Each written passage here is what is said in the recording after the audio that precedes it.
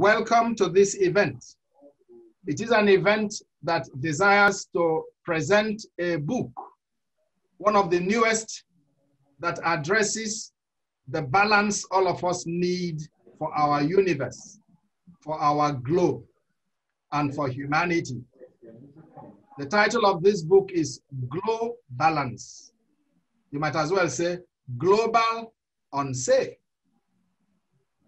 Globalance focuses on being one of the foundational works on ethics handbook that will help us in a post-COVID world to find the balance the world needs.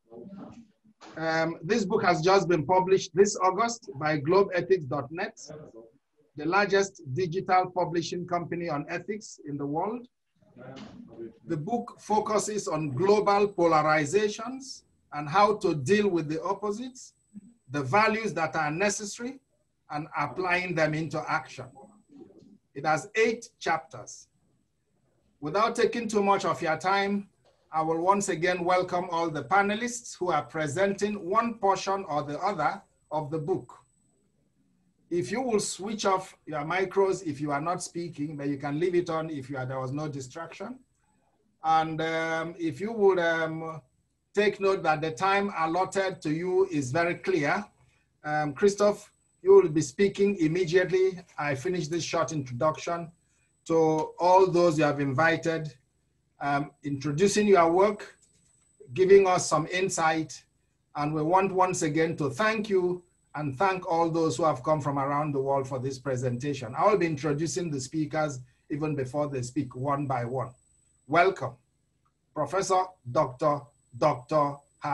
Christoph Stückelberger, President, globeethics.net, professor in over 5-6 universities currently in China, in Russia, in Nigeria, and so on, in the UK, as well as the president of many other foundations, a man whose entire life shows on his white beards: knowledge, wisdom, hard work, and network.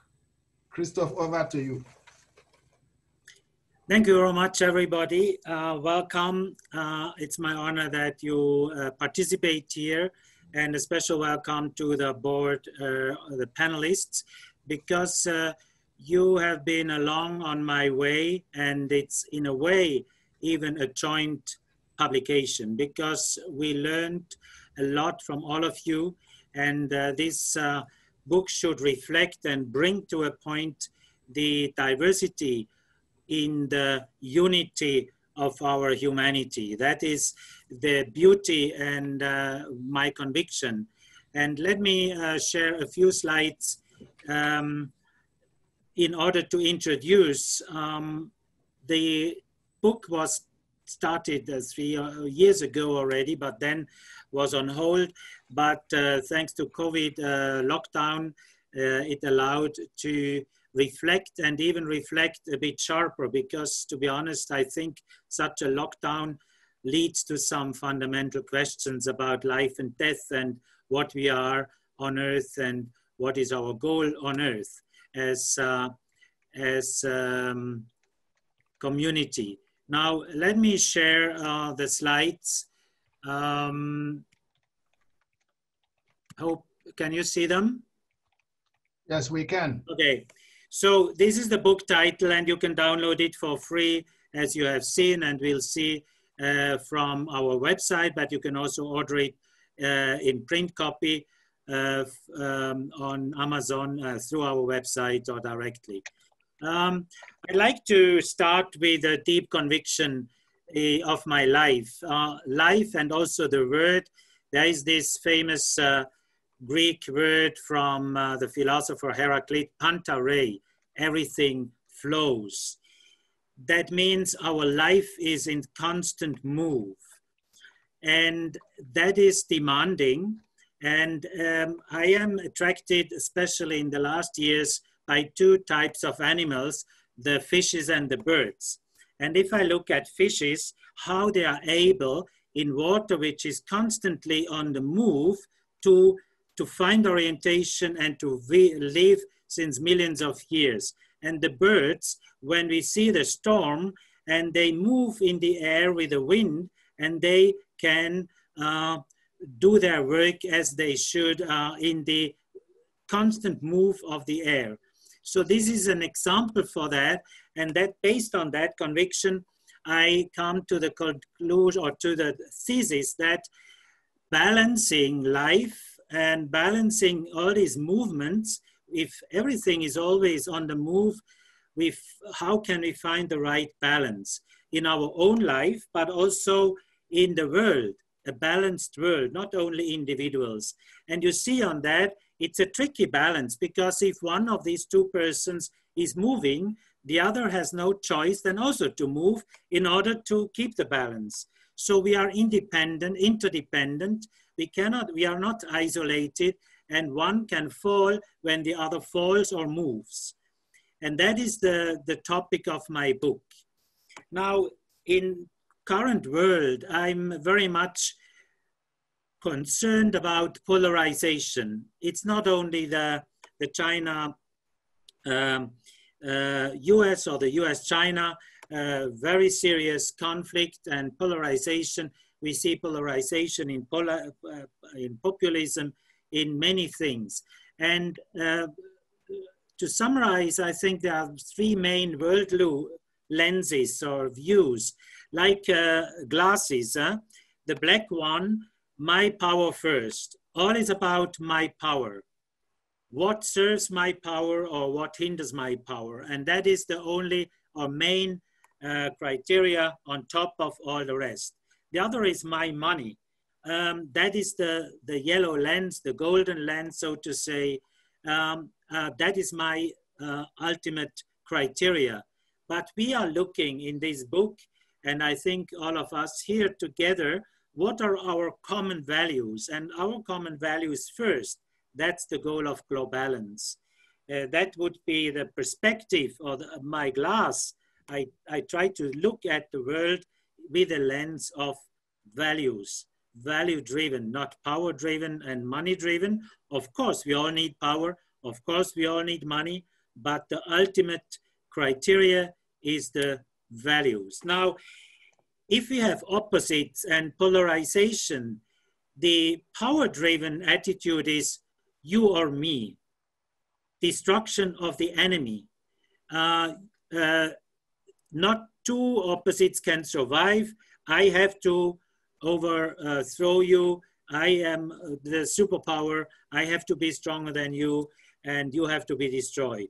We have others like fusion, we merge, innovation, synthesis. I don't go through all that, but the balance is, so to say, the opposite to destruction. Destruction means either or, either you or me. That's the power model.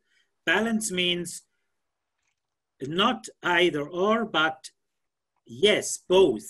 We try to find a solution of living together where both have a win-win situation. Now, that is in this list, you'll find in the book on page 76, the list of what are the characteristics of Globalance. And I don't read all the 13, it's explained in the book more in detail, but opposites are two sides of the same coin. And then if we have two opposites, how do we balance it? We do it if we act from the center of being. I'm always impressed by dancers, for example. When I turn like this, I fall down because I get dizzy. But a dancer is centered in the body, in the middle, and then the arms and the legs are free to move as long as the center is stable. So we need in Globalance a center which is stable. I call it the center of love, which then allows us to be generous with opposites. Inclusive, not exclusive, values-driven, not values-denying, self-critical, not autocratic.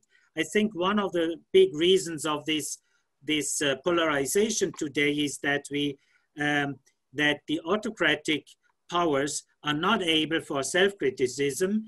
They just justify everything they do, but balanced Globalance means the ability to be self-critical before you are able to criticize others.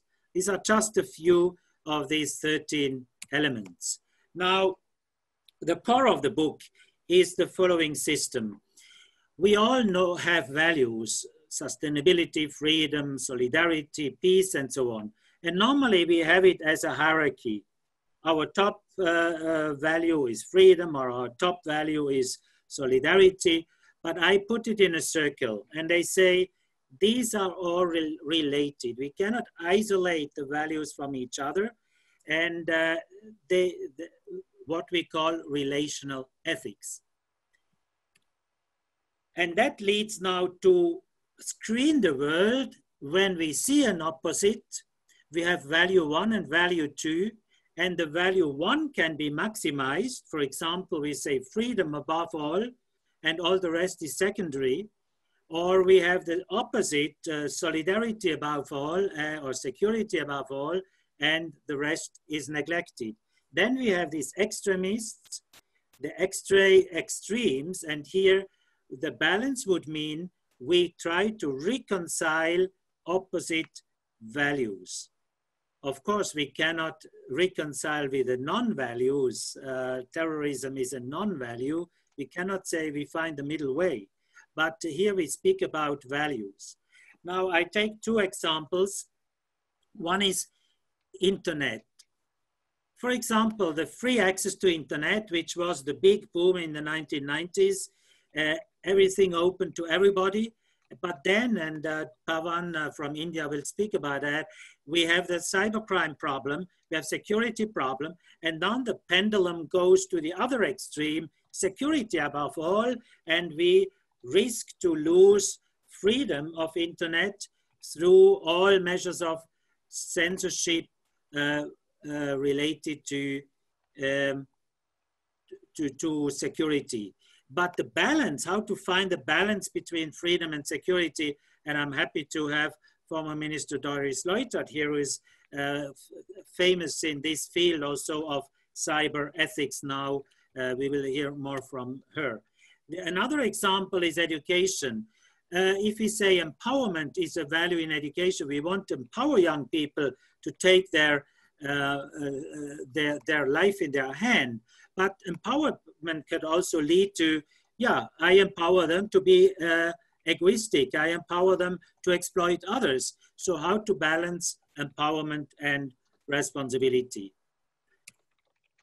Now, this system of balancing opposite values, I try now to translate into all the different fields of society and of life. And I just show here chapter 7, which is almost 350 pages of the book, is then in 7 chapters, sub-chapters, global, the planet, technology, environment, health, economics, politics, culture, people. So we can adopt or implement, apply this system of global balance to all the different sectors. So we will also make an online course on that, so you can teach a whole semester or a government for a whole year on how to balance these values. And that leads me to the last, second last slide. I summarized the book with something I call, I still have a dream. You know, there was somebody before me who had a dream. I call it, I still have a dream, and it has the form of an egg. The egg, we all know, is the symbol of life across all cultures. And it mentions a number of topics that are in the book. I have a dream, superpowers cooperate, suspicion is converted to trust, escalation is turned to de-escalation, domination is replaced by participation, innovation is balanced with conservation, competition is combined with cooperation, extremism is defeated by respect of opposites, power and leadership are executed with integrity, the golden rule of reciprocity becomes true, self-confidence is balanced with modesty, soft water is stronger than hard stones, the Taoist wisdom, soft water, freedom and justice kiss each other, a quote from the Old Testament. Hate is transformed into love. Death is integrated into life. Love never ends. That's my dream. Thank you very much. This is great. We have to really give you a clap from around the world. And Christoph, you'll be surprised to discover that people from Algeria, from Indonesia, from Switzerland, many places, from Germany, from India, from Ethiopia, Nigeria, South Africa, Bangladesh, and India, and so on, are all participating at this. And we are really very, very grateful. The next speaker will be Professor Dr. Ernst Ulrich von Weizsäcker. But before we introduce him, we shall welcome him. But we ask now first, before Professor Doris Leuthard, former Minister of Environment of the Government of Switzerland, to take the floor, I will want Professor Christoph Stückelberger to give this lady a well-worded introduction. Few words. Thank you so much. Yes, Doris Leuthard is a famous figure in Switzerland and even internationally. She was from 2006 to 2018 member of the Swiss government, many years as Minister of Economy, then Minister of Environment and Transport. She was twice the president of the Swiss government, and also she is member of the Kofi Annan Foundation, and recently she is president of a new Swiss initiative for a digital code, or code of for the digital world. So,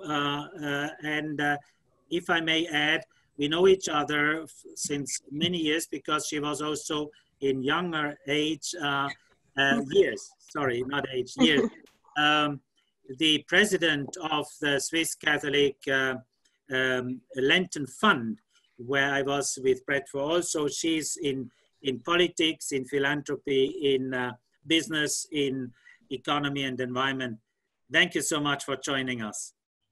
Thank you so much, Christoph. I'm sorry that I can't join the whole webinar, but I'm very glad that I can listen and congratulate Christoph for his book. And that's really, I think, also at the right time when it's published and we can talk about ethics, about balance.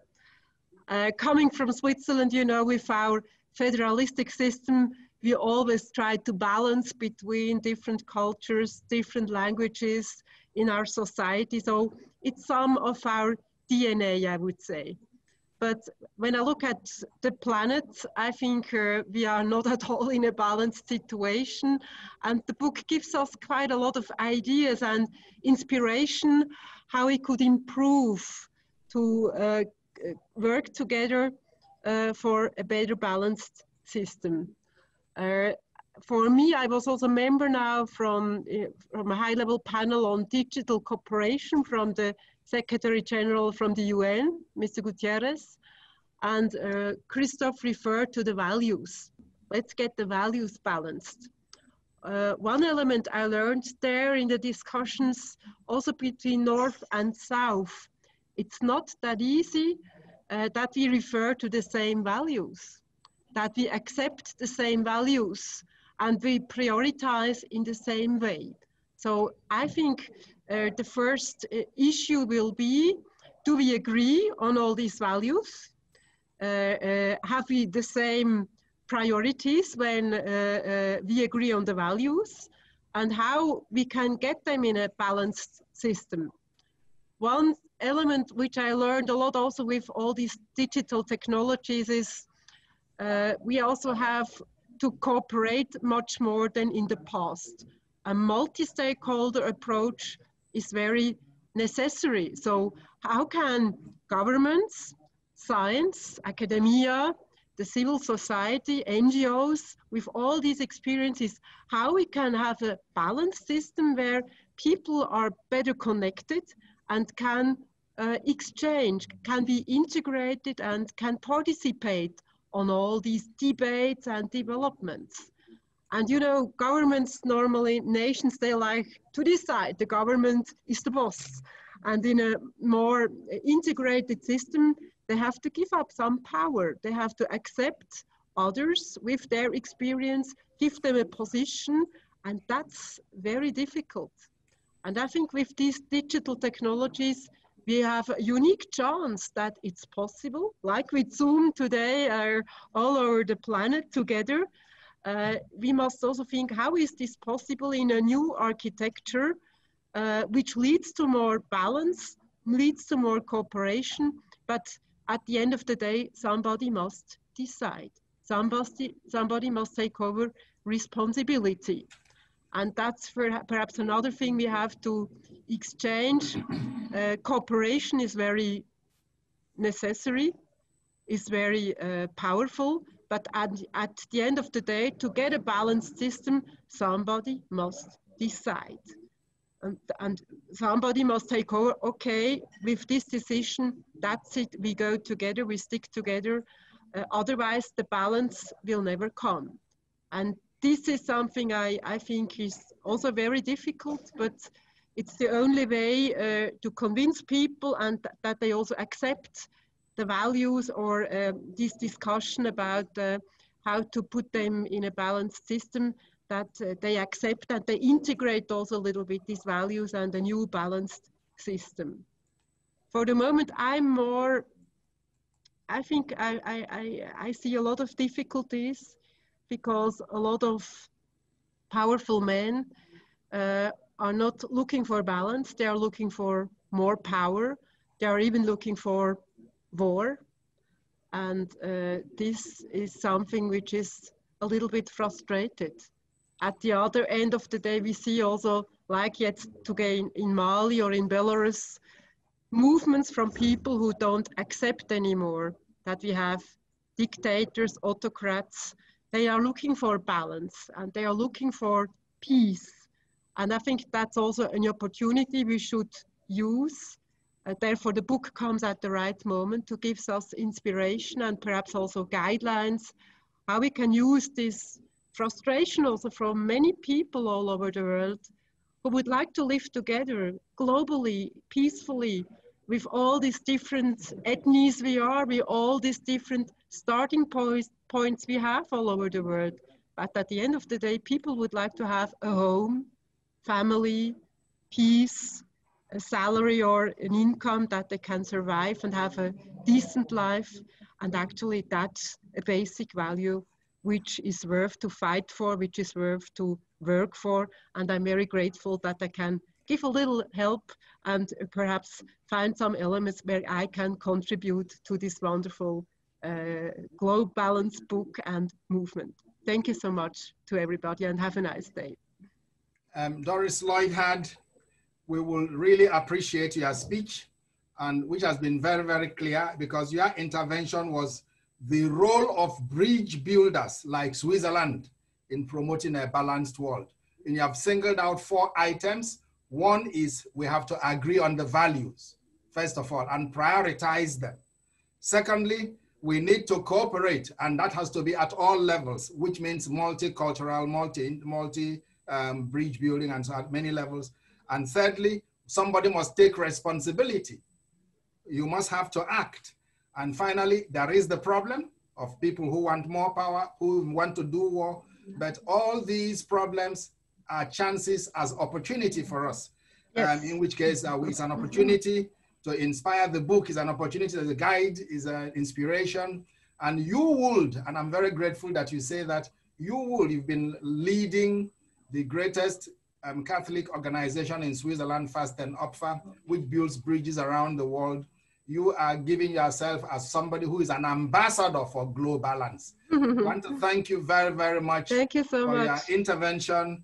And I would like immediately to introduce a gentleman who is a personality known globally. When you hear about the Club of Rome, which far back in the 1960s, with the limits for growth, made the epochal dimension of trying to open up the world for the things that we are discussing today, vision. Professor Dr.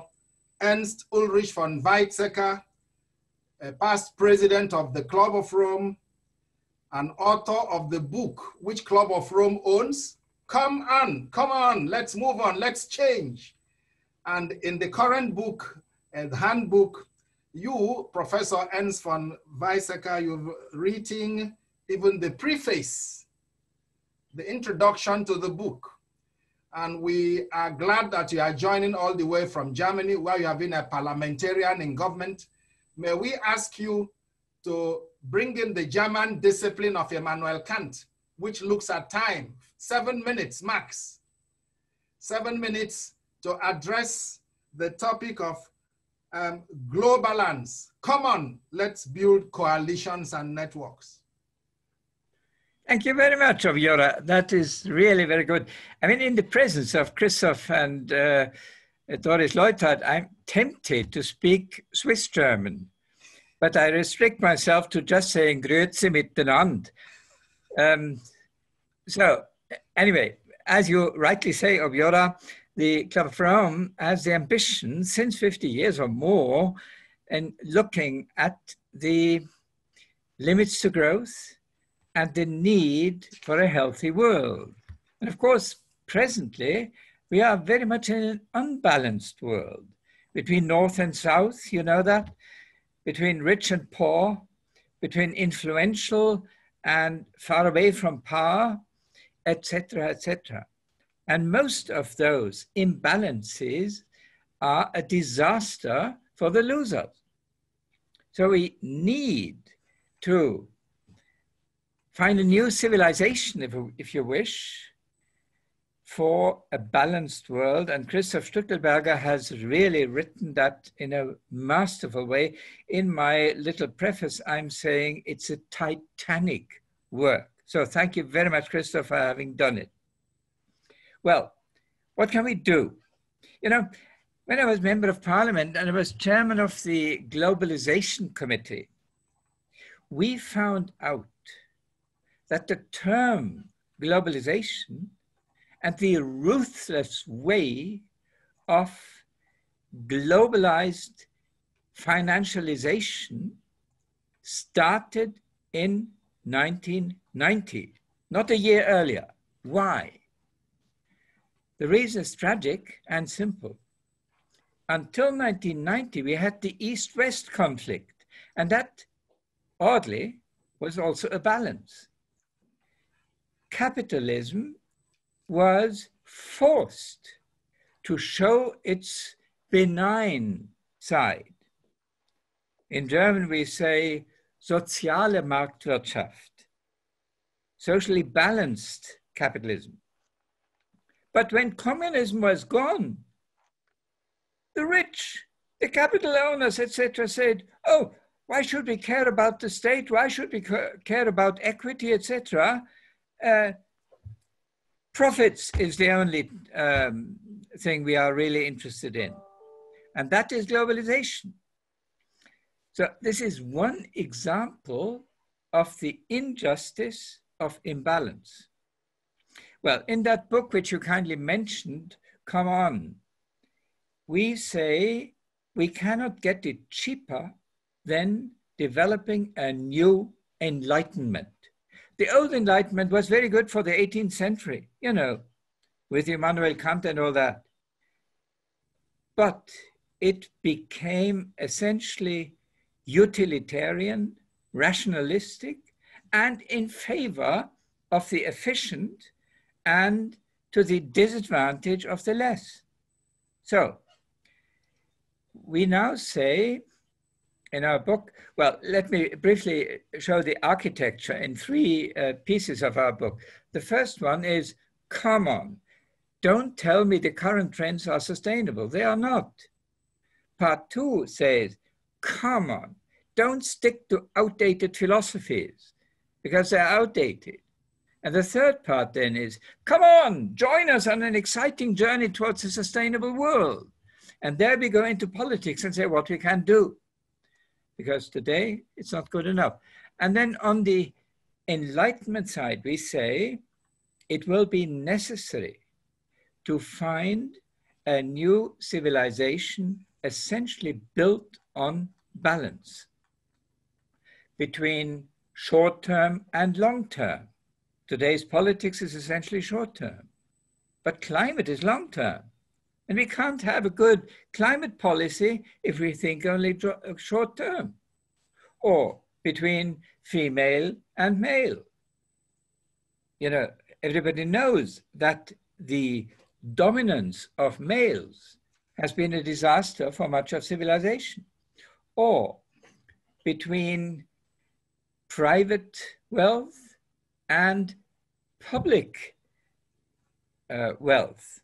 You know, all our infrastructure, our education, our police, etc., this is all public. But today's dogmatic capitalism thinks only of private goods. And this is wrong. It has to be redressed. There is a dozen or more such examples of balance that we have to aim at. And it seems that with the help of Christoph Stückelberger and politicians who take these challenges serious, we can come up with a balanced world, sustainable world, and with political instruments in agriculture, in finance, in industry, in infrastructure, in education, in science, etc., which allows future generations to prosper and to be happy and balanced with each other. Thank you. And it's unbelievable that you just did the stop on 7 minutes exact. Okay. So we have to recognize and appreciate you, Professor Ernst Ulrich von Weizsäcker. He is my leader at the Club of Rome where I'm a member. There's a panelist here also, Mariana, who is very active along these lines. We shall be coming to you very soon. But very shortly for all our participants, I've seen already some people from Ghana, some from Kenya, some from like the other countries. I've even seen that the former president of globeethics.net, Walter Fust, who has been a minister of the Swiss government, is also here. Willy Cavol, who is a financial advisor from Germany, he's also amongst us. Hundreds of people are listening to you. And there is already a question whether we can infuse the concept of what you've said, both of you, Christoph, and the lady, Doris, and even you, Ulrich, whether we can infuse this concept into our leaders everywhere. So someone has to start thinking about an answer. And there's already another question. Can the UN take up this concept as they took the SDGs and make Globalance a key work to spread everywhere? And so, Christoph, you see, that might be a question that will go to you eventually or to one other of the panelists. But I have the pleasure to really thank Ernst Ulrich von Weizsäcker pushing us to come on 3 levels. Come on and forget the old philosophies. Come on and join us. And come on and see that the current trends are not sustainable. We are coming on with you. And we can do it because the new enlightenment is the way to go. And this new enlightenment is around values, around Globalance. This brings me now to China. We are going to China. And there we have a gentleman, Professor Dr. Liu Baocheng, who is advisor to the Chinese delegation of trade negotiations with the United States of America. Liu will be addressing a question along these lines. Are there solutions for Globalance in US-China relations? Welcome, Liu, and you have 7 minutes like the rest. Thank you. Thank you, and thanks for all the great inspirations from the previous speakers. Now, with the Globalance, that is also a great source for inspiration. And Dr. Stückelberger particularly mentioned about the rivalry between the existing superpowers, and he also traced into the historical competition between nations, which is very instructive. And now I would like to talk about the China and the US as described the big superpowers rivalry, which is now having a huge and also escalating impact on the world economy and also on the world perception towards value. Now, if we look at today's world, we have enough food to eat. We have now enough energy. Now energy even went to negative prices. So what people are really worrying about, now people are worried about. One is that we have too much nuclear power to destroy this planet numerous times. People are worried about there is unchecked greed for power to dominate and to dictate. And then there is also a worry that the global order is now tilting more and more to injustice and to polarization. So this one is reflected across the Pacific. Now, the basic bone of contention between China and the US lies on a superficial level. One is that the imbalance of trade. The trade imbalance now amounts as much as to $300 billion US. So it seems that the US has been suffering, and the allegedly victim. And on the second level, it is the forced technological transfer by Chinese policy, where joint ventures is required for the US firms to surrender its technology through this joint venture. And the third one would be the irreciprocal, investment policy for US investors. So now let's discuss the deeper reason behind it. One is that the US has been suffering trade deficit anyway from any other country, if not China. So over my research over the past 30 years, China has been competing with more of its neighbors for the US market share. So if you look at the total trade between US and all other Asian countries, so the trade imbalance is almost the same. So which means China is not really stealing the US, market share is China is providing cheaper and reasonable quality, which is more competitive and receptive by US consumers in the end. So right now, the biggest issue is that US is unhappy with themselves since the end of the last century, because primarily the hollowing out of its manufacturing industry. Now, what is left in the US? It is Wall Street, it is Hollywood, and it's Silicon Valley. So the Rust Belt is now producing the biggest discontent. And so therefore, from the previous government now to Donald Trump, they wanted to reindustrialize the US, but is it possible? When people said farewell for decades to manual work, can people be able to be ready? They can complain, but for the loss of those jobs, but will they be ready to accept the job and with the competitive the labor price? So that's one big question. The other is that the U.S. has continued, suffering and deepening the trade deficit. But why are they able to continue to buy on trade deficit? So there must be a way that they earn money through investment overseas, et cetera, et cetera. And then in terms of the forced technology transfer, there's a narrative issue here. So who is really forcing them? So it's a term like, if you want to really marry into my family, you got to deliver a baby. So, agree or not, if you just, come here to spend one night with my daughter, I won't allow you to step into my house. So is that something forced? So it's a voluntary choice. And both European and US investors choose to marry in China, not only because of the cheaper labor, but also because the humongous amount of the consumption power. So therefore, they are willing to offer their technology to work with China, and also they can recycle their technology, because most of the technologies from my research are really nearly off shelf. So they can really revive their production life cycle by, computing those almost outdated technology into equity value in a joint venture. So I used to lead a US biotech firm for 10 years. and we really backed Chinese companies to do joint venture so that we will not contribute cash and we contribute the technology. So, so we save money for the R&D. And the other way is the investment environment.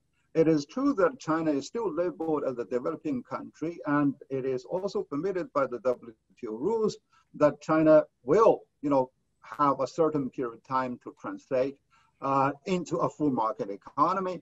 So right now, the U.S. is getting more and more impatient about that. Actually, they are not really interested in doing manufacturing work in China. They are the Chinese financial market so they can sell more derivatives so that they can outsmart many of the Chinese people. So that's something that the government is rather careful, and because China sees itself the ballast for Chinese economy is still the manufacturing instead of running a casino monetary game. And so it is really those Wall Street people who are really pushing the White House and the USTR to penetrate in China for hot money circulation. So that's something we have a good reason to guard against. And yes, we made some concessions, but that has to be on a cautious move. And the other issue is the Thucydides trap. So the Thucydides trap says, okay, the rising second will rival with the entrenched first. So there's a sense of fear. This is something I give a lot more credit to the U.S. They always have a sense of fear, and as recently as the end of last century, they feared the Japan, who might buy the world and might buy Rockefeller Center and even the White House, real estate, etc. And then now it is China's turn to really to get worried about. They would expect China to go for a full market economy, remove the political, the Communist Party leadership, and also with the full dogmatic capitalism, with a growing middle class. And then there is definitely a natural demand for democracy. But now they are not only disappointed, but they are rather outraged and saying that, well, actually the economic might actually entrenches the Chinese unique political regime, which is really something they cannot really bear with. And so therefore, from trade war into technology war, now even into ideological war, when China, when China's Confucius Institute are being obstructed, although Confucius Institute was just there to teach ni hao and goodbye and things like that. And there's no really ideological infusion over there. So now on the China side, China actually had no history of invading into other territories. Even during the imperial time, actually Chinese hands were invaded and conquered by the Normans from the north. And so Xi Jinping has his two dreams. One dream is to rejuvenate China. So therefore, this year is the final year for him to lift the rest of 70 million people out of the poverty line. And that's a shared dream among Chinese people. And then he also has another dream to build a community of shared future by respecting differences and also providing the means for connectivity so that prosperity can be realized while the political system, the cultural conventions can be respected, etc. So which I really strongly endorse that. But the one major challenge from China, which really I'm not happy, is that okay, when China grows too fast, there are a number of intellectuals who really are boasting too much, and they talk about wolf warrior diplomacy, and they invite the praises from the West by sending medical teams and protective stuff, etc. So this is something that's very cheap, but that's not the mainstream of Chinese culture. And now it is really time, and it's also a time for critical test. Eventually all the rival between superpowers is really the rival of value. And in Chinese proverb, we say, those who get the way, meaning justice, will have the full support, and those who can distort the injustice, however powerful you are, you will be overpowered by people. So now let's put the China-US relationship into the final test, and let's go for real balance globally. Thank you very much. Thank you very, very much, Liu. In very few words, well, you took more than 7 minutes, but you have, you know, Chinese time is a little bit +2. The hours are also +1 or +2. But you hit a nail at the head, and there are so many questions for you already. I mean, your first key point is, you know what? Much of this entire misunderstanding is superficial. And at the end, of course, you say much of this also is about values. And then you key into what the other speakers have said, the complex issues of the world, and, you know, trying to link it up, of course, that we have too much nuclear, too much greed, too much worry, too much injustice, and we have to balance them. We must thank you very, very much for giving us this perspective. There are questions for you, and I'll be reading them out when it's time. And luckily, we are also on time in terms of this discussion. I will now want to not only thank you on behalf of all the other panelists, but to invite the only lady, or not the only lady, but to invite Dr. Marianne Bozesan. She's the founder and CEO of Equal Capital. She's the author of Integral Investing in Munich. I've met Maria since last year while we were at the meeting of the World Academy of Science and Arts, where both of us are members. And I remember that good flight we had, and you had been at the ITU here in Switzerland, helping us address issues of artificial intelligence. You have so many hats in entrepreneur, in economy, in technology, in education. Maria, your question for this session is Globalance. Why integral investing? Unmute yourself. Thank you, Obi-Wan Kenobi, Obi-Ora. Wise man. It's a pleasure to be here, and thank you for having me. And as if Christoph and I had known about each other's work, I just completed my own book at the same time he did. And so we interview each other on how to apply ethics in early stage investing, which is, of course, as a computer scientist, my area of expertise. So in chapter 7 of the Globalance book, Christoph Stückelberger states that according to the COVID-19 monitor of the International Labor Organization, at least 1.25 billion people don't have a job or lost their job through COVID-19. And that number, we all know, is actually increasing. So the question that I'd like to address within this context is how do we make available the stimulus packages to where it is needed from an ethical perspective? And how can we make sure that we avoid the crisis or the mismanagement that happened during the financial crisis? Because as we all remember, during the financial crisis, that didn't work properly. And so that's why I would like within this context to address 3 questions.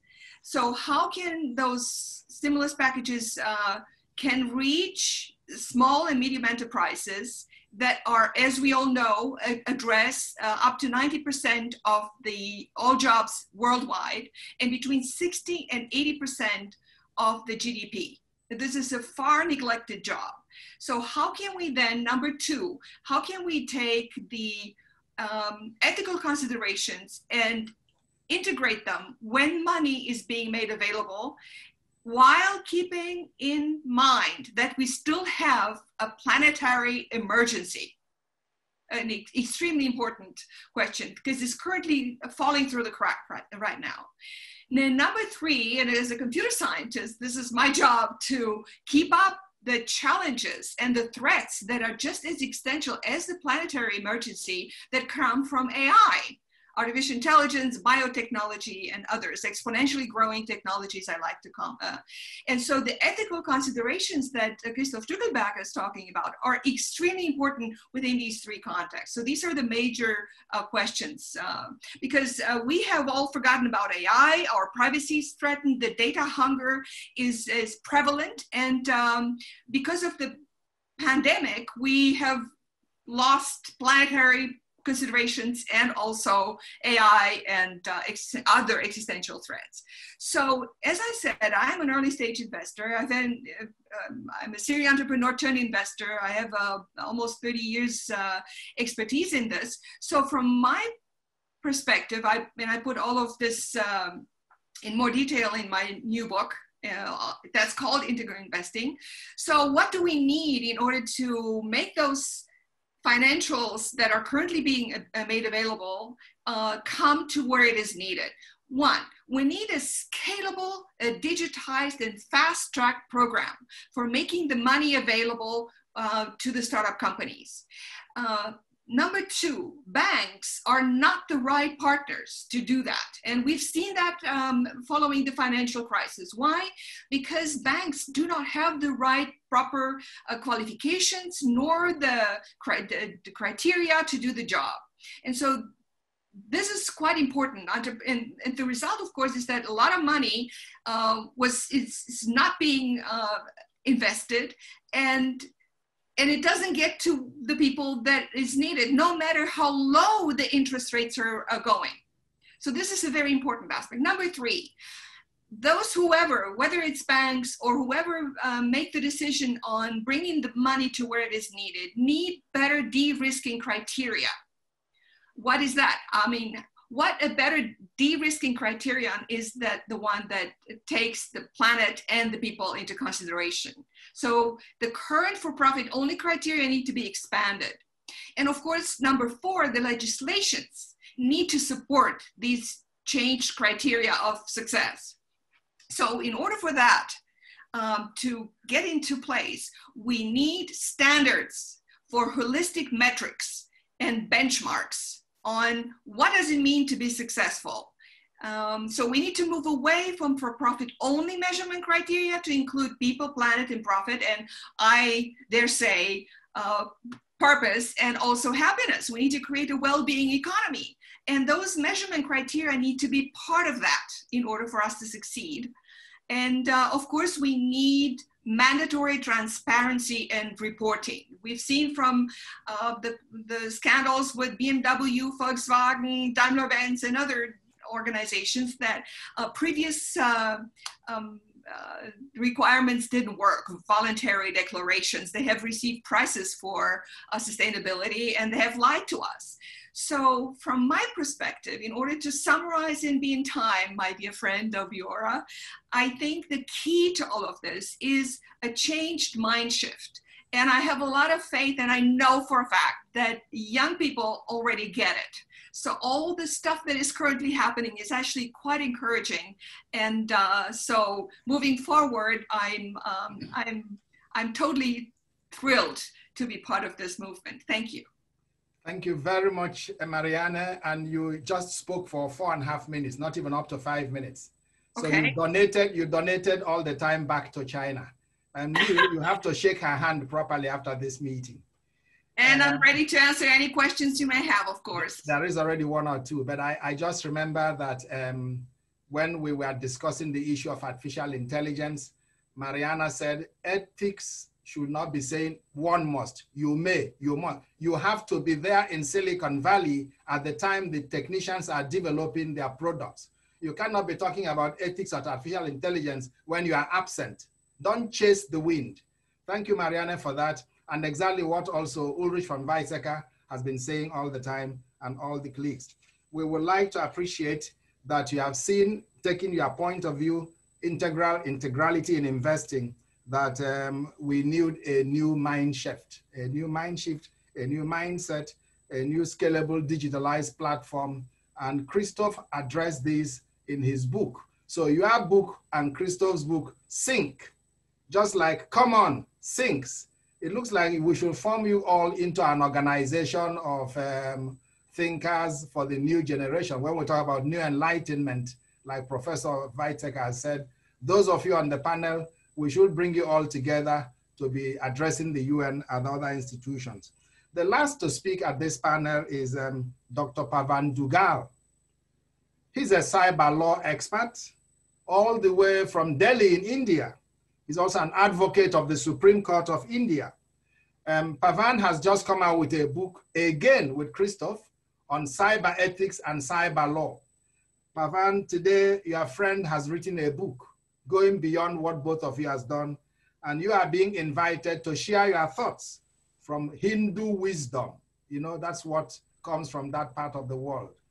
How to reach Globalance in polarized cyber technologies and for cyber security. Over to you, 7 minutes. Thank you, Viola. I thought, let me share my perspectives by a short presentation where I could basically try to address these various issues. So the important issue is how to reach Globalance in polarized cyber technologies and for cyber security. You talked about the Hindu culture. The Hindu culture has one fundamental principle to rely upon. It's an ancient saying which says, Vasudhaiva Kutumbakam, the entire world is one family. And when Professor Christoph Stückelberger in his book on Globalance has defined Globalance to mean a global balance of values and virtues which are opposites or in tension to each other, but belong together, he's only reiterating the ground reality of what exists. What currently exists as black and white is invariably not there, but there are a lot of grays out there. In the cyber world, we are already beginning to see a new ball game happening. A new cyber world is already in the process of emerging. No wonder we are beginning to find that the developments during COVID-19 have led to massive changes in cyberspace. And these changes are intrinsically riding along with the inconsistent developments that are taking place during COVID-19. On the one hand, we have been pushed to work from home, and therefore video conferencing is the new normal, as is the present webinar. On the other hand, work from home is simultaneously exposing us to large number of legal, policy and regulatory issues, in the sense that hackers have suddenly discovered that today is the golden age of cybercrime, where they can attack at will, where they can steal money and data at will. No wonder when I talk of cybersecurity, I find an intrinsic contradiction. At the international level, there's no international one cybersecurity law in place. But at the same time, in the same breath, I find different countries already coming up with distinctive national laws to regulate cybersecurity at national level. And when I look at the global ecosystem, whether it's Russia, whether it's China, whether it's Vietnam, or whether it's Australia, they're all in their own distinctive ways trying to go ahead and protect their cyber sovereignty, their cyber security, by coming up with their own distinctive national legislations in this regard, which have almost all one commonality: to focus on cyber resilience. Well, Globalance today applies equally to cyberspace, to cyber world, to artificial intelligence, cyber security, and freedom on the internet. These may all look contradictory to each other, but I think there's one common factor which is joining all these distinctive forces, and that is cyber ethics, which joins all these technologies, and hence these have cyber ethics has a direct connection as being what we call in Hindu culture as the sutradhar, the storyteller, who's the common bead, the common thread amongst all distinct color beads that exist. Darknet, artificial intelligence and governance during COVID-19 effectively means that there are contradictions. People see darknet as a place where they can go ahead and do all kinds of cyber criminal activities. At the same time, in the same breath, darknet is an intrinsic manifestation of contradiction because it's the ultimate place to be safe from surveillance, where you can go ahead and exercise your digital liberties, your freedom of speech and expression when in gay abandon without any fear from anything else. In today's COVID-19 times, while there is facial recognition all around us being relied upon by state and non-state actors, at the same time, we are also having substantial growth in quantum computing, where the quantum computer promises to break all our passwords in a couple of minutes. These are intrinsic contradictions, but yet there appears to be commonality. We are entitled to our free speech, our privacy in cyberspace, and yet this privacy and free speech are all getting evaporated. The new developments happening in different parts of the world are telling us that these are all transient. But the fact is, despite all that, cyberspace is a constant backbone, a central lifeline for all of us in our day-to-day operations. So while COVID-19 has led to almost number of contact tracing apps across the world for fighting the public health emergency, at the same time, it's also being used extensively for surveillance and monitoring of people and their data. On top of it, COVID-19 has brought forward conflict and contradictory elements, which are joining together in the fight against, to fight public health emergency. So fake news, which is also getting disseminated globally, is also now being used as a mechanism to even target the fighting of COVID-19. So where is the way forward? We are looking at a level of mistrust and distrust in governance of governments across the world. But then there's an equally contradictory element that the governments are here to stay. And governments are also being backed as the best horse, which is best well equipped to help us sail through these choppy waters of COVID-19 and the internet.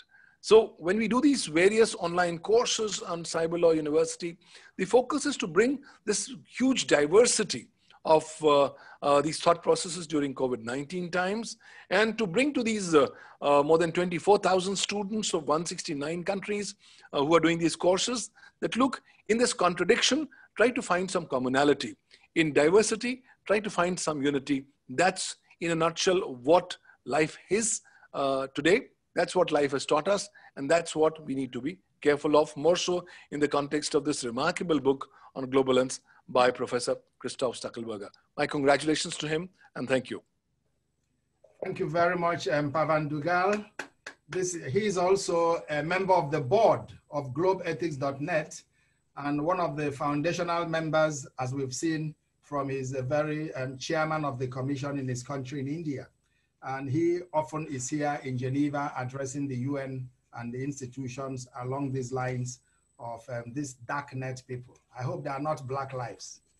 You know, this dark net, you know, everything dark is always black and so on. We need to really make sure that they don't become Africans. And I'm happy to see Herbert Makinde there all the way from Kenya. He's our executive program on this. We've now listened to all the panelists. And Leo, the first question is already hitting out at you. And just get ready, I'll just give it to you. China, no imperialism, question mark. How about Tibet? But this is now the political angle. Everything you said seems to have been accepted, except this one where you say China has not invaded any place and so on. And somebody from Germany, actually Andreas Kilvine, is asking you this question. So as you take note of that, there is a question being addressed already to Ulrich and of course to Christoph. How do we infuse the concept of globalance in our leaders everywhere? That's a very strong question. And how can the UN take the concept further? If you would like to address that. And there is of course a question also for you, particularly Ulrich, where you say, come on, forget the old philosophies. And somebody said, we cannot forget Aristotle. And we cannot forget Jesus, who said about the golden age. I think they are taking you literally, but you must now have to say that the old philosophies, just like old men and old women, have still some value. but I leave you to speak on that. Someone wants you to clarify whether we should throw away all the old things and where do we then end up? And that is now for Ulrich. And of course, there is a very important question again for Christoph, and that is also being addressed even to Marianne. Can we talk about moving from conceptualization to transformation? You know, because there is a lot of, you know, the concept of globalance and so on and so forth. How can we now make it, transform it and make it real? I'm sure each and every one of you may have a word or the other to respond to these questions. Because we want to end in the next 25 minutes, and there are only a few of these questions, I do feel that you have not more than 3 minutes each to address it, because there will be a final speech where we wrap up the session. So Liu, China, imperialism, Tibet. Well, I was talking about the Chinese hands, which is really the mainstay in the Chinese population. Actually, the mainland China was actually 3 times conquered by the Normans in the north. And the Normans, the north, even conquered as far as to the Mediterranean Sea. So the hands, because they grow more on their Yangtze River and also the Yellow River, they are more confined to their land and also to the good crops they have enjoyed. So they have less aggressive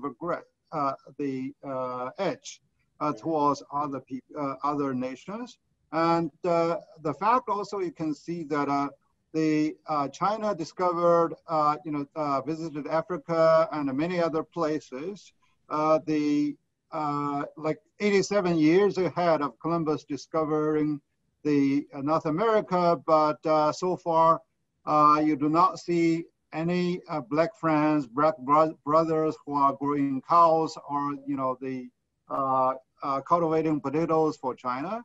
So China was not really engaged in slavery trade or colonizing any part of the African continent or the ASEAN continent, etc. So as for Tibet, it's, depending on what type of literature you're reading, China is really a combination of many pieces like Xinjiang and Tibet and et cetera, et cetera. And also China lost land, on the other hand, to much of the humiliation of the last 1 century to Russia, et cetera, et cetera. So there has been quite changes. There has been agreements, there has been concessions, and also there has been voluntary unity. So therefore, I think this is not really a proper time to discuss into all those historical details. But the overall, I could see that China is now looking for a peaceful rise and also looking for a shared prosperity with the rest of the world. Thank you very much. That was very precise. And then Ulrich, we give you the floor with your experience. The old philosophies, 1, and number 2, how to move these very strong globalance ideas into action at various levels. And Christoph will also be addressing it towards the end.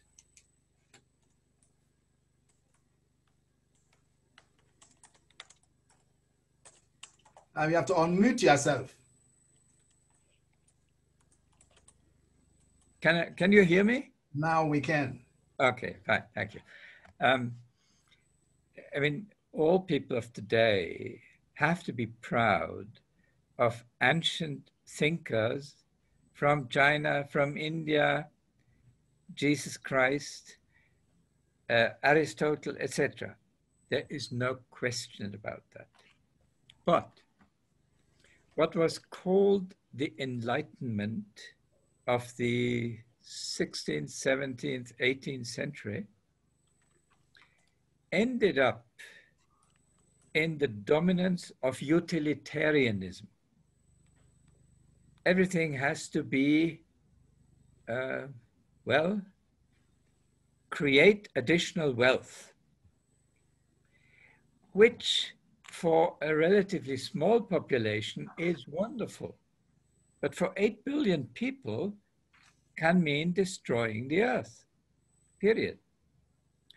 And then we discovered, and Pavan will like to hear that, that in the West, there is a tendency of allowing only one truth,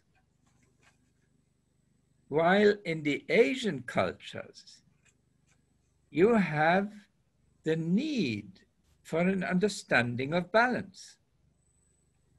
And the European Enlightenment also included colonialism, you know, which was a disaster for much of the world. And even the great people like Kant and Rousseau were thinking that Europe is superior and has all rights governing the world, which of course is wrong and in many cases criminal. So we do appreciate old wisdom, but find it necessary to be more modest and more balanced. With regard to the question how such new enlightenment, more balanced, more justice-oriented, etc., can be made a reality, we need to learn that dictatorship has been a wrong concept anyway. Not only Lukashenko and these guys. We have to learn that pure utilitarianism can be destructive. We have to learn that the dominance of finances, of capital, can destroy the real economy. We were learning from Herman Daly, also once a member of the Club of Rome, now an honorary member, that the invention by David Ricardo that trade is good for all was done under the assumption that capital would not move across borders. In his time, this was natural.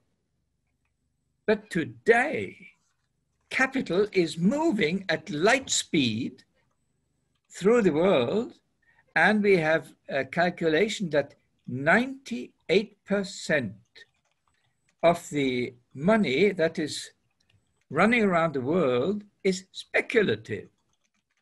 And only 2% is for paying for goods and services. This has to be redressed, reduced. So I'm not against capital, as long as Mariana Bose-san says, a good kind of capital, of course, wonderful. But there has to be a rule system, nationally and internationally.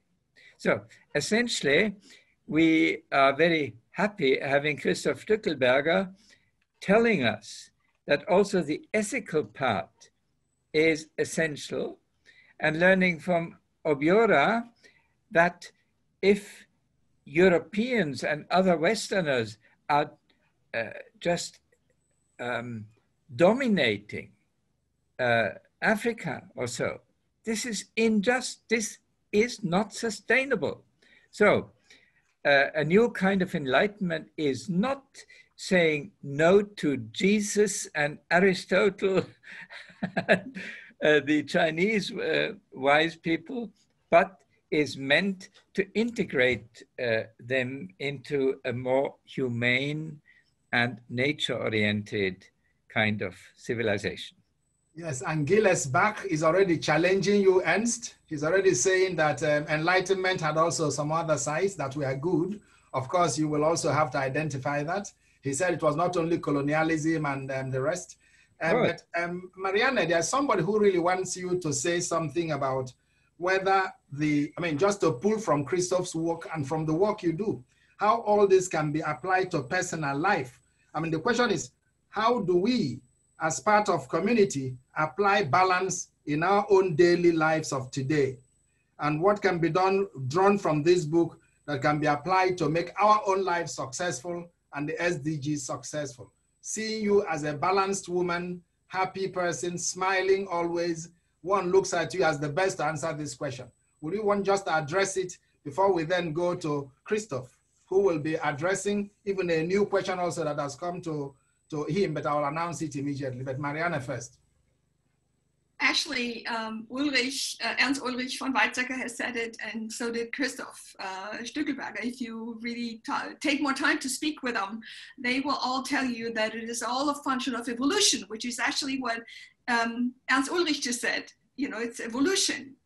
We have to grow to a certain level of understanding and mindset in order to be able to address the issues that we have. And at the time, colonialism was the right thing to do because that was the level of understanding that people had. And that's the same thing with today. We have a different understanding. We see the world from a world-centric perspective. And but that every baby is born at square one and has to evolve. So some people never grow, just like Donald Trump didn't. I mean, got stuck at 12 years, or I pretend even at 7. But those of us who awaken, who evolve, who work on themselves, grow to see that we move from an egocentric, only me and mine, to an ethnocentric, make America great again, or Hungary or Poland, to a world-centric perspective where the Club of Rome keeps saying, oh my God, we have a planetary emergency and we need to address it, otherwise we will all die. But this is a mind shift, and I am a computer scientist issue. I'm a computer scientist by education, artificial intelligence. I studied artificial intelligence when most people didn't even know what computer science was. They thought it was in journalism. But my PhD is in psychology because I needed to understand, are we crazy or what? And so what I learned by doing this PhD work is that we all evolve. And so when it comes to question, how do we get our leaders to bring about this transformation, is we need to help them shift their minds from an egocentric, ethnocentric, mind-centric point of view. And only elect those who already are there, because we don't have time to wait for them. We only have 10 years to implement the UN SDGs within planetary boundaries. And the Potsdam Institute, for instance, and the Club of Rome, Jürgen Reinders and others have shown us we can't pick and choose the UN SDGs that we like. Oh, let me do this and not that at the expense of the climate. No, we need to implement them all together and set ourselves and our systems such that we are, we save ourselves, and we only have 10 years time to do this. Now, in terms of early stage investing and small and medium enterprises, which have such an impact in our economy, go and read my book on integral investing. I have shown that actually you can make more money, you can be more financially successful if you integrate ethics and morals and planet and the people into your de-risking criteria. So and then you could do with that money, do good, give it to others who need it. So it all works together. So I'd like to stop here. Thank you. Thank you very much. Well received and very helpful. Christoph, you have the floor. And unmute yourself. Yes, thank you very much. First of all, thank you for all the panelists for this very wonderful set of flowers, of setting different aspects in the same garden to flourish. Let me concentrate on 3 short remarks. First, this question of Ernst Ulrich von Weizsäcker, and I also quote it in the book. I really deeply convinced that the so-called Eastern values in Asia are more inclusive than the Western one. So we can learn a lot from China, from India, from Vietnam, from many of the Asian value systems to emphasize this and not the either or. That does not mean that in the West we have also, and I have a whole chapter where I refer to 20 or so scholars or thinkers, philosophers from East and West who emphasize that too. And by the way, Christianity is often seen as a Western religion, and I always tell, especially in China, it's not a Western religion, it's an Asian religion. It was born in Asia, in the Middle East. And the thinking, the Hebrew, Jewish, Christian original thinking is not the Roman thinking, which was, but it was much more integrated and balanced than what came out then later as the Western Christianity. My second remark is on the question, can UN take up the concept and how to influence global leaders for Globalance and interest them? I take them together. Yes, I think it's a good point, and I would like to strategize. That's why I also want to make a bit more noise with that book than with others in order to really stimulate the discussion. That's why I'm happy that you agree to be panelists and the participants to participate, because I think we need to be more heard with this kind of approach to counterbalance the polarization trends which are so loud and so strong. And that means I think we really should sit together. How can we bring this aspect more precisely to the UN or to other global leaders' possibilities, events? I remember we had leadership high-level events in China.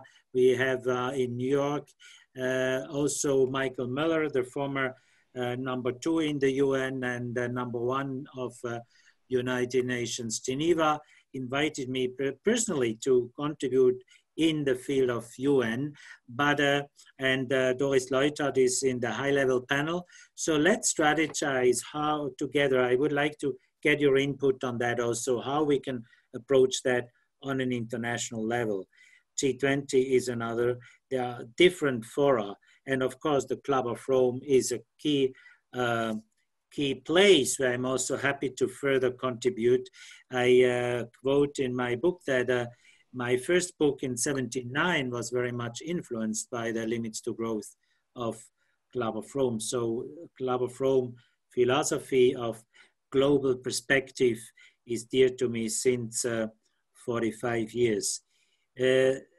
Now, the third point is about how to come from conceptualization to transformation of Ulrich Nietzsche and Nietzsche and others. I think it's really important key. And if you look at my book, it has a strong conceptual part because we need to be convinced that this is not just random short-term idea. It is fundamentally rooted in philosophy of thousands of years and in the thinking. So it has a strong foundation. But then we cannot stop at conceptualization. That's why, especially in chapter 7, I come to, in each of the 30 sub-chapters, I come with a very concrete recommendations. Is it on education, on media, on agriculture, on urbanization, on name it. So this could be a whole program of implementation, and I'm convinced that the financial sector is a key driver. That's why I'm involved now in impact investing. And the second key driver is education. That's why GlobalEthicsNet has this focus on ethics in higher education. So these are, among others, key drivers. But behind that, let me close with one remark on the last chapter 8, death, life, and love. If we look at what happens in Belarus and other parts of the world, I must say, I'm not sure if I had the courage of the people there, because you never know if tomorrow the military is coming there and put an end with respective victims.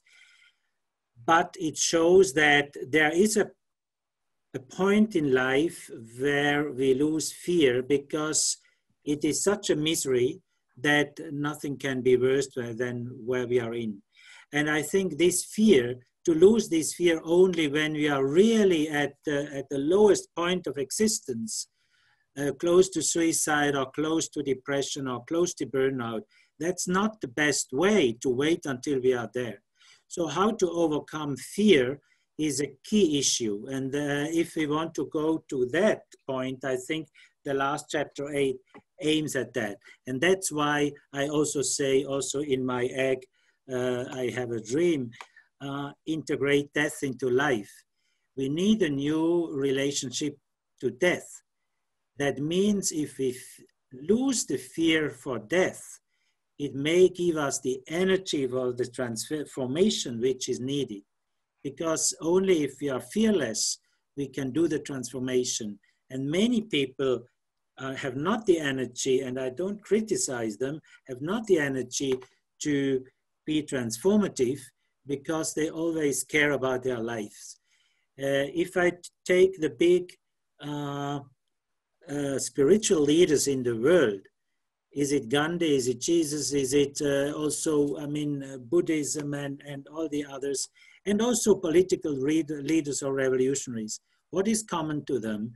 All of them have lost their fear for death. They say, I fight for, I use this military word, but in the peaceful way, non-violent way, I risk my life for the common good, and because I don't fear death. So sorry, it's almost a sermon now, but I think we have to talk about that too, because the current situation is too much based on fear, which then increases the disaster. Thank you. We want to thank the author of this new book, Professor Dr. Christoph Stückelberger. By the way, do you know that each of you, I'm just addressing Pavan Dugal, who spoke about cyber ethics and technology. Pavan, the technological tools of today's world make everybody have a copy of this book in their hands. So if you have a smartphone, like I have one here, this book is on your smartphone. You can read it there. So if you want to download the book, I saw already a question, Ulrich Nitschke, our friend from the Uni Center in Bonn, was already asking. You just go www.globalethics.net/Globalance. You have the book here in your telephone. You can read it there online. You can download it. And that's one of the things that darknet cannot stop. Pavan, I wanted to say that to your direction. In other words, the digital platforms are very, very helpful for our work and for the things we do also at globalethics.net. This is the largest ethical provider along the lines of ethics in higher education, for institutions, for professionals, for students, and also for teachers. And looking around the panel, Liu Baocheng, all the way from Beijing, joining at this time of the day. It is actually night there. And I can see sleep coming on your eyes, Liu, even though you're a midnight man. That's when you have to do the negotiations with the US. Toy, don't give up. Continue to tell everybody in the world that these things are really superficial. We have enough food, we have enough drinks. Let's concentrate on the positive. We want to thank you for your very eloquent contributions, Liu. You were wonderful. Ernst, your wisdom, we don't know where to start to thank you for. I mean, along the lines of your entire life as politician, as classroom teacher, as author. I remember at the Wuppertaler Institute, Future, and so on, all the works you've been doing around the world. And you, Ulrich, you know what Christoph said recently, you're not giving up. You are fighting beyond death. You are living above life. So you are living a life that is beyond the present because you believe in love and you believe in the good things. So you are a good example for many of us to follow. Marianne will say yes, because you are chair for the Club of Rome, where I also belong. So we cannot contradict you at all. And Pavan, we are really very, very grateful for your enlightening words and using the platform of the slides. Nobody will say they didn't understand all the points you made. The darknet people have never caught me and they won't see me. But I want to thank you very, very much for intervention. There was a minister who joined us at this event, Doris Loyhard, but she had to leave early enough. But her contributions were, let us agree on the values, first of all. Let us prioritize them. Globalance has done it, and let's move along those lines. Walter Fust, we know you are somewhere there among many others. who are there from many countries: Indonesia, Switzerland, India, China, Ethiopia, South Africa, Germany, Algeria, Bangladesh, Nigeria, Kenya, Ghana, and we can continue calling all the countries where all of you come from. You are part of something new. Christoph Stückelberger makes us think anew. Globalance. And I put my hands like this and I find the balance. Good evening, good morning, good afternoon. We are on time and the event is officially ended. Look out for the next. Thank you so much. Thank you, thank you. Thank you and congratulations.